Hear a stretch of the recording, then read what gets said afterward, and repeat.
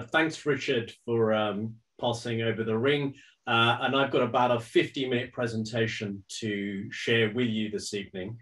I only jest, and what I'll do is just really spend 10 minutes maybe providing some provocative questions for us to engage.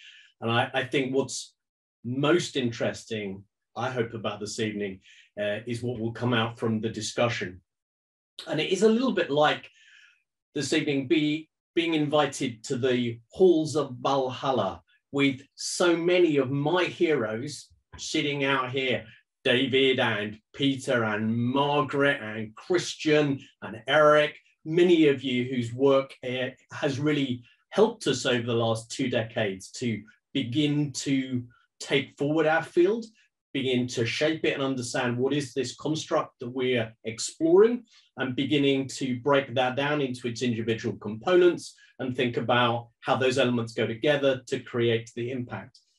I, as the third speaker this evening, sort of anticipated that Eric would probably focus on those individual processes and those critical moments and the fabulous work he's done really over the last decade of war. And I imagined that Ellen would give us a critical literature review, and then she's also added to that by the fabulous work that's ongoing at Case Western with all of your PhD students. And really, I wanted to throw in probably 5 topics for us to think about, maybe taking on the research over the next 3 to 5 years of issues that I think the field needs to be considering. And I think the first of those is around the existential crisis and what role in particular coaching has to play in the existential crisis that we face as humanity. We have COP26 approaching us. There is much debate. You cannot pick up a broadsheet newspaper or The Economist or any informed source without thinking about the environmental issues that are ongoing and are troubling all of us as countries and as individual citizens. And thinking about what we're doing in coaching, there are a few who are starting to talk about this. We at Henley Business School have started to explore some of these things, but there are fundamental questions here. And I guess for us, when people look back on this conversation in the archive, when they think about the work that we as researchers were doing during the 2020s, they might be asking, what were coaches doing when the planet was burning? And maybe the answer that we have been focusing on, well, actually coaches were just simply helping their clients to make the fire glow hotter. We're focusing on amplifying organizational individual performance. And those might be important issues, but there are meta issues beyond those. And I wonder, as one of our research questions that I think our field should begin to start to think about, and I don't have answers, I just have a question, is how we can, as a field, begin to think about what it would look like for coaches to begin to operationalize environmental questions in their coaching conversations with individual clients, with teams, with organizations, and with the wider system. So I think that's the first issue for us to be thinking about. The second one I want to pay some attention to is around race. And once again, this has been a theme, certainly been drawn maybe to many of our attentions more in the immediate past 2 years with the emergence of Black Lives Matter. Many of the street protests, certainly we've seen in the United Kingdom and also in the United States and probably in many other countries too. And for me, that question then comes down to thinking about how we start to think about some of the challenges those race questions raise for us. At Henley, we have done a number of studies around this, yet unpublished. So we're working to write up those papers, 2 are currently in for review. And the evidence is telling us that the perception from engaging with Indigenous and Black coaches is a perception of inequality. The evidence is also telling us that Black coaches in certain major economies are statistically underrepresented. Why is this the case? It's also telling us, which was most worrying, that Black and mixed race coaches were paid less than white coaches. And maybe none of those statistics are fascinating to you. Maybe they're not challenging to you. But I think if we are concerned with issues around equality and considering major questions, not only do we need to look at the micro issues, but we also need to look at those macro issues. And a second of these macro issues is about how coaching can take positive action to address equality in our society. And one aspect of that equality is in terms of race. The third theme that I wanted to talk about is around cross-culturalism. And I guess this troubles me partly because I've seen a growth, a success maybe, of the role that coaching has played as it is moved from the UK, the US, France and Germany into many other parts of the world. Yet at the same time, we've seen much of the research that we as academics are doing here has been very much concentrated in maybe weird samples. So we are focused on white, educated, industrialized, rich and democratic societies.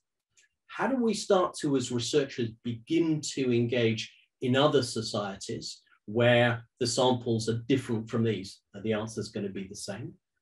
And as we think about that cross-cultural work, how do we begin to think about engaging in a way that doesn't simply assume that the McDonald'sization of coaching, the model that we've created in our own experiences in the UK or in the US, the hamburger version of coaching is equally delicious in Nigeria or in Korea or in Indonesia.